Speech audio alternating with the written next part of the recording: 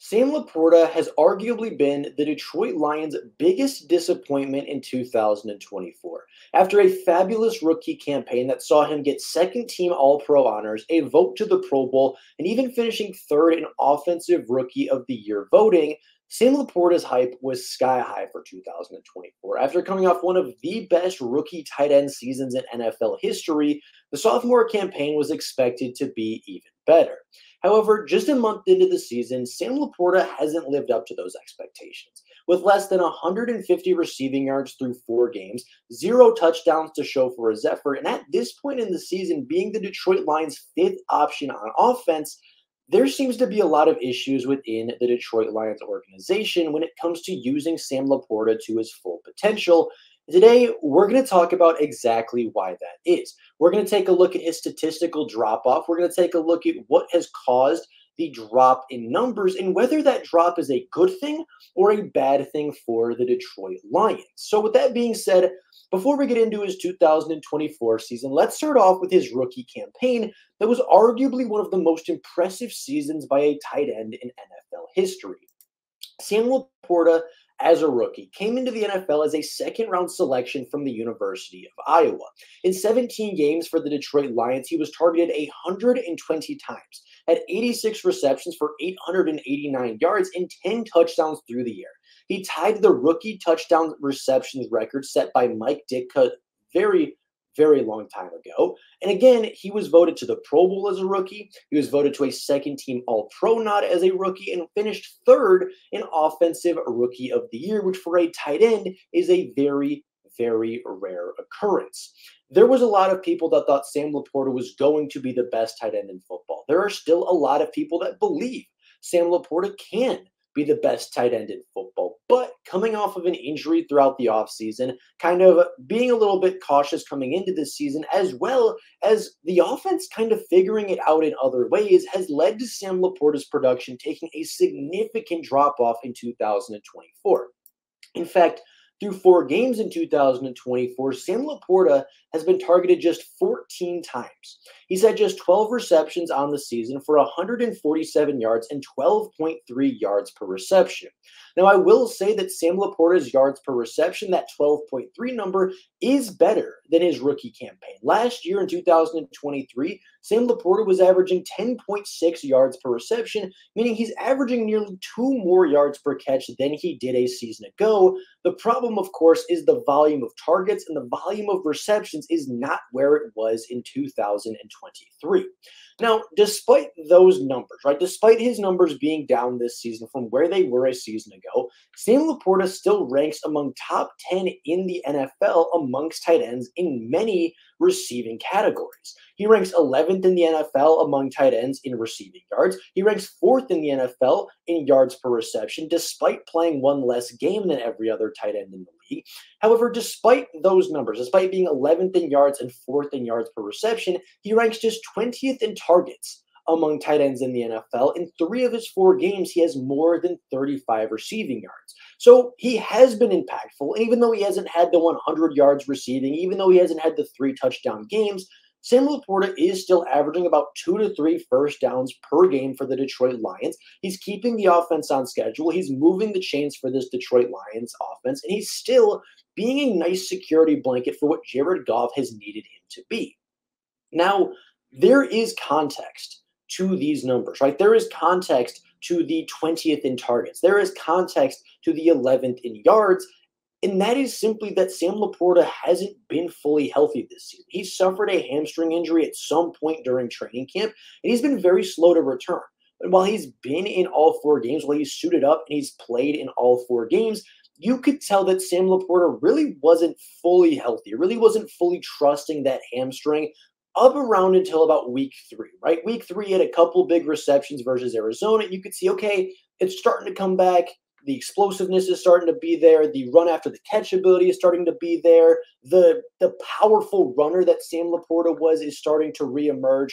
And we're starting to see the rookie Sam LaPorta yet again. And I think that continued in week 4. That continued against Seattle, where he had arguably his best game of the season from a targets perspective, a yards perspective, and a yards per reception perspective. he really stepped up and continued to grow in that role.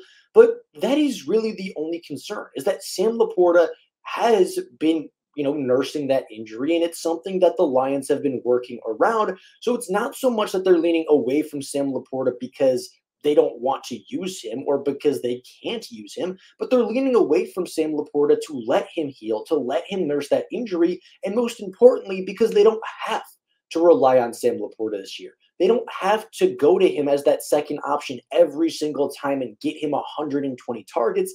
And in fact, his targets are being cut nearly in half from where they were a season ago. He was on pace, I believe, for at least from last game, he was on pace to receive just 61 targets this NFL season, which is quite literally half of what he saw a season ago.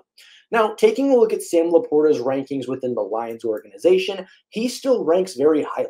He ranks third in targets on this team. He ranks third in reception. He ranks third in yards, only behind Jamison Williams and Amon-Ra St. Brown. He is second on the team in first down receptions, and he's fourth on the team in yards per reception. He would be third on the team if it wasn't for Sione Vaki's special team reception for 1 reception, 17 yards. And if it wasn't for Tim Patrick's 2 receptions for 52 yards, he would be second on the team. So of players with more than 2 receptions, Sam Laporta is second on the roster in yards per reception, only behind Jamison Williams, and he's still being a very good target for Jared Goff. He's still being super impactful for this offense. And again, I actually think that this dip in production, this dip in volume is a good thing for the Detroit Lions. Sam Laporta should not have to see 120 targets a year. He should not have to see 90 receptions a season for the Detroit Lions. That is an unsustainable pace that will put a lot of wear and a lot of tear on a tight end's body, especially a young player like Sam Laporta. So if the Detroit Lions can kind of take their foot off the gas with Sam Laporta, spread some of those targets to Jamison Williams, spread some of those targets to David Montgomery and Jahmyr Gibbs and Tim Patrick and Khalif Raymond, I think it's going to be much better for Sam Laporta in the long run as an NFL tight end. And it's not as though Sam Laporta is on pace to have a bad season. And in fact, in many cases, in many statistical categories, Sam Laporta is a better tight end this year than he was a season ago. Outside of him being a phenomenal blocker through the first couple of weeks of the NFL season, Sam Laporta is on pace for 60 targets, 51 receptions, 625 yards, and as of right now, 0 touchdowns. But of course, that is a statistic that fluctuates wildly. Through the first month of the season, Sam Laporta saw 0 touchdowns, but through the next month of the NFL season, he could see 3, 4, or even 5 touchdowns in the next 4 to 5 games. And it's just a stat that goes back and forth. Sometimes players go on a hot streak and they score 4, 5, 6 touchdowns in a game in a row, right? They score 6 touchdowns in 6 games. And sometimes they go a month without scoring. It's really a statistic that is just hard to gauge. But a statistic that is not hard to gauge is targets, is receptions, is yards, how involved a player is on the offense week in and week out. And yeah, while Sam Laporta is on pace to be about 100, 250 yards shy of where he was a season ago, he's also getting half the production. He's getting half the receptions. He's getting half the targets that he was at a season ago. And I think that's actually really impressive. I think the fact that his yards per reception are up, his catching percentage is up, his yards per route run have improved, his yards, again, per reception have improved. Everything about Sam Laporta's game on a efficiency metric has gone up for the Detroit Lions. He is a more efficient, a more explosive, a better receiving tight end than he was a season ago. And quite honestly, if Sam Laporta finishes with 600 to 700 receiving yards, that's still going to put him as a top 5 tight end in the NFL. It is. That's still going to put Sam Laporta as a top receiving tight end in the National Football League. I think there's a good chance that his usage goes up a little bit. I think he probably finishes the season somewhere between 70 and 80 targets, somewhere between 50 and 60 receptions, and somewhere between 600 and 700 receiving yards, with probably 5 to 7 touchdowns sprinkled in there throughout the season, which statistically would tell you that Sam Laporta regressed as a sophomore. But I don't think that's the case. I do think that Sam Laporta actually did get better throughout the offseason, and this statistical production is a good thing for everybody that didn't draft him in fantasy. I truly think the only people that are upset right now with Sam LaPorta are those people that took him in the second round of their fantasy drafts. Because as of right now, Sam LaPorta doesn't have to be the second weapon in this offense. Amon-Ra St. Brown has stepped up massively. Jameson Williams has stepped into that star role and been really, really good.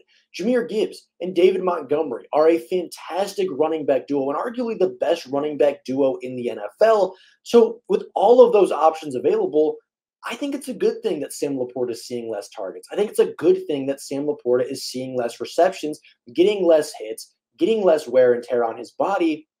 I think for the long term of his NFL career, this is going to be a good thing for the Detroit Lions. Now, is that to say that they can't get Sam LaPorta more involved in the red zone? Absolutely not. I think that the touchdowns will come, and I do think that Ben Johnson will scheme his tight end open in the red zone more efficiently throughout the next 3 months of the NFL season. But as of right now, it is not time to hit the panic button. Sam LaPorta has been just as good his sophomore year as he was as a rookie. If anything, Sam LaPorta has been better. The touchdowns will come, the scores will be back, and Sam LaPorta within a month from today will likely be looked at as, again, a top 5 tight end in all of football. But with that being said, that is all I have for you guys today. I wanted to shine some light and shine some context on the numbers because there's a lot of people that are upset. There's a lot of people that feel like Sam LaPorta isn't involved enough. But the fact of the matter is the Lions are 3-1. The Lions have one of the best offenses in the NFL. If they don't have to use Sam LaPorta until he's fully healthy, I don't think that they really need to. So with that being said, that is all I have for you guys today. Let me know down in the comments your opinions about Sam LaPorta as a second-year player. Are you excited for him? Are you a little disappointed in his start so far? Do you think the production will go back up? Or do you think we're just seeing a sophomore slump as many players tend to have? I'd be curious to hear your guys' opinions. But with that being said, that's all I got for you guys right now. If you have yet to subscribe to the channel, please go down below. Do so. It helps the channel out a ton. If you hit the bell notification, you will never miss a Lions upload again. But with that being said, thank you all so much for watching. And until next time, as always, go Lions.